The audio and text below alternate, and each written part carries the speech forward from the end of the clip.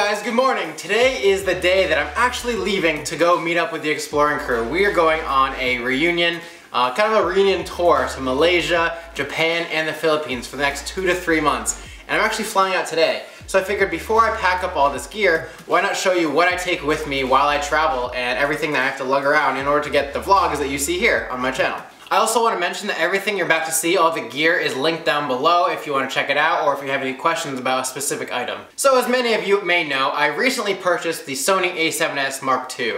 And I really liked that camera before because Josh and Steve were using it and it has amazing low light capabilities. It's still an amazing camera, but when I was out there filming with my friends Sawyer and Rob and Lyric, they were all carrying this one camera, which I loved. I love the way that this camera shot and the way that it looked so much better than my a7S that I actually returned that camera in exchange for this camera.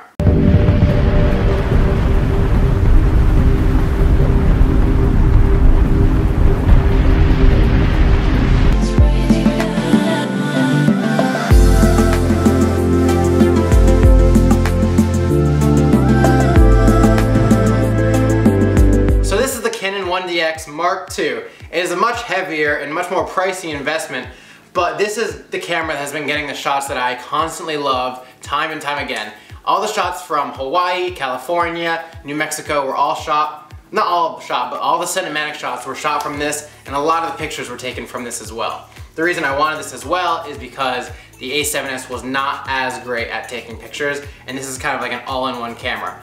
Other than the weight of this camera, it is very nice, so I picked up a smaller vlogging camera as well, which I'll get to in a second. But first I wanted to talk about the lens that I picked up with this. It is the 16 to 35 millimeter lens, f2.8 L series, 3rd generation. That's a lot, that's a mouthful. So basically it's a wide angle lens that is very sharp and it's the newest one they have out right now. So while I'm traveling, the wide angle lens is great for epic landscapes, but it's not always perfect for close-ups or for things far away. So I already have this. It's a Tamron 24-70 f2.8 lens, which allows me to zoom in a little bit farther than the 16 to 35 would allow me to do. So if there's things that are a little bit farther away, I will pop on this lens and be able to get that shot. And this is the Canon 50mm 1.4. This is great for those shallow depth of field shots, the bokeh or bokeh, whatever you want to call it. It is great for those nice close-up shots, and I'm going to be trying out a lot more of that on this trip. So because the Canon 1DX is about 10 pounds and it's a lot to carry and lug around filming myself like that, I picked up this, the Canon M5. I really like this camera. I've seen Sawyer using it and he seems to love it as well. It is a flip out screen camera. It's like a mini DSLR pretty much, but it is a crop factor. So I picked up an 11 to 22 millimeter lens, which will give me a nice wide angle while I'm vlogging. I'm really excited for this lens because it has great autofocus. It even takes pretty good pictures on itself. And it's just kind of like a step up from the standard point and shoot cameras. And I'm really excited to try this out over the next 2 to 3 months really. So you know a lot of my vlogs start off with really nice drone sequences. I'm using the DJI Phantom 4. There is a Phantom 4 Pro out right now, but it is a lot more money when I already have this nice camera that already shoots 4K. So I'm sticking with the Phantom 4 as of right now. I love it. I love the quality of the shots that it produces. I do like the size of the Mavic, however the quality is just not as good. It's a little bit of more of a burden to carry this camera around, especially in my backpack, which I'll get to in a minute. But I just love the quality of this shot, and to me, quality is top. Along with that, I carry 2 extra batteries, so I have a total of 3 batteries because a lot of times I will be filming multiple scenes in a day while I'm traveling, so I need a couple extra batteries for extra flight time. So that covers the aerial shots, but now what if I'm trying to go underwater or I'm trying to do some cool action shots? I have the GoPro. This is the Hero 4 Black Edition. It's not the newest 5 one, but I love the quality that this produces already. So right now I'm sticking with the Hero 4 Black. And I mostly just put it in my mouth and use it as a mouth mount for a point of view. So I'm probably just gonna stick with that. But I do have a grip mount, so I can pretty much grip this onto anything. I can put it on a taxi, I can put it on a boat, many things. So between the 2 of these mounts, I think I'm gonna cover everything I need for the GoPro. As many of you know, I like to vlog with like a stick or a selfie stick holding out like this, or put the camera down sometimes and talk to the camera, give a little intro of where I am a lot of times for my abandoned videos. So for that, I carry this Manfrotto tripod. Now, I don't know the exact brand of this, but I will have the link down below with all the other links for everything else, so you can check this tripod out if you like. It's very nice and travel size. You can see it's small. It has this nice little grip that allows you to easily move it around. And it gets pretty tall. It gets about this tall, so I love this for selfie stick vlogs or for putting it down on a tripod to have a nice steady picture, whatever it may be. This one is a little GorillaPod tripod, or a Joby, and it is for the Canon M5, the small vlogging camera, because that one is kind of overkill. And for better audio on my vlogging camera, especially during those windy days, I have the Rode VideoMic Pro. This is probably my favorite microphone I've ever used. I've used a couple of the other ones, the Sennheiser, but Rode just delivers the best audio, I think, so I'm using the Rode VideoMic Pro. Now, to edit all of my vlogs that you see every day or every other day, I'm using the MacBook Pro 2012 Retina. It is a 15-inch and the specs are all maxed out, so it can go pretty much as fast as I need it to, although it is getting a little bit old now that it's 2017, but I still love this thing so much, and this is what I travel and carry with me all the time. Now imagine you're in a tropical country and you're trying to fly the drone, but it's a really sunny day and you can't see your phone screen. I have this iPad mini, which I use for a nice, better, bigger view of what I'm trying to fly so that I don't crash it into a tree. I have used a phone before, but I just find that carrying a little iPad mini is so much more beneficial and easy if you can. And to back up all this footage, I carry 2 hard drives, a 2 terabyte and a 1 terabyte right now. I may need to pick up another one while I'm on this trip because it will be a very long trip, but that's what I'm taking with me to start off.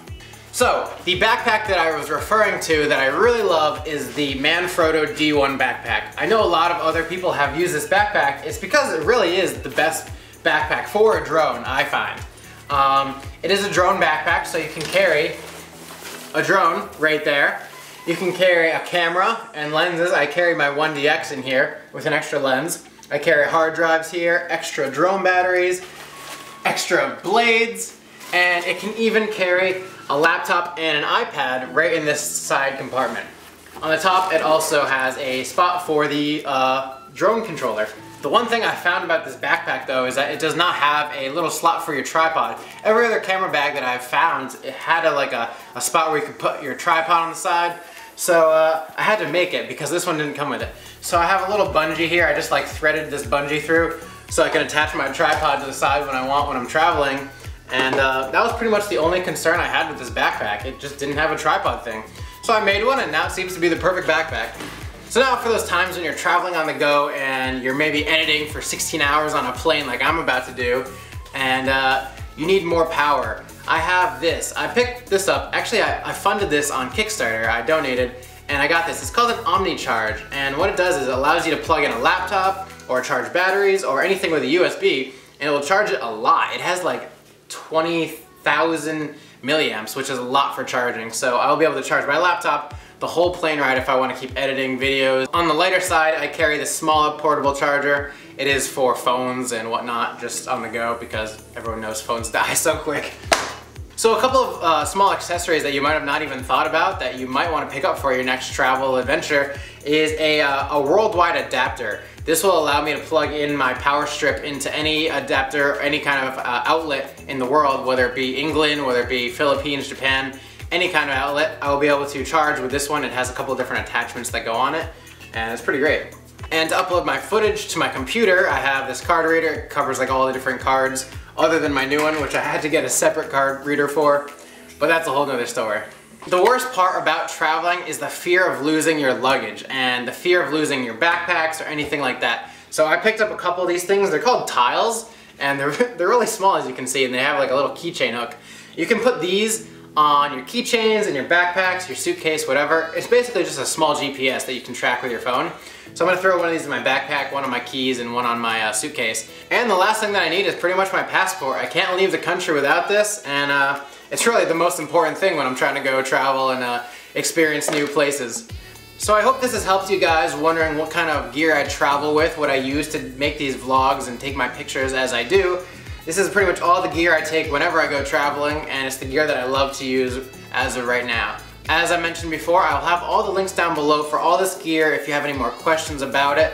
Also, feel free to message me on Twitter if you have any questions about a specific piece piece of item, or leave a comment down below and I'll try and read as many of it as I can and get back to you on any specific item that you had a question about. I'm gonna go pack all this stuff up right now because I'm actually leaving for a flight tonight and I have to go very, very soon. But that is it for today. Thank you guys so much for watching and supporting, and I'll see you guys tomorrow.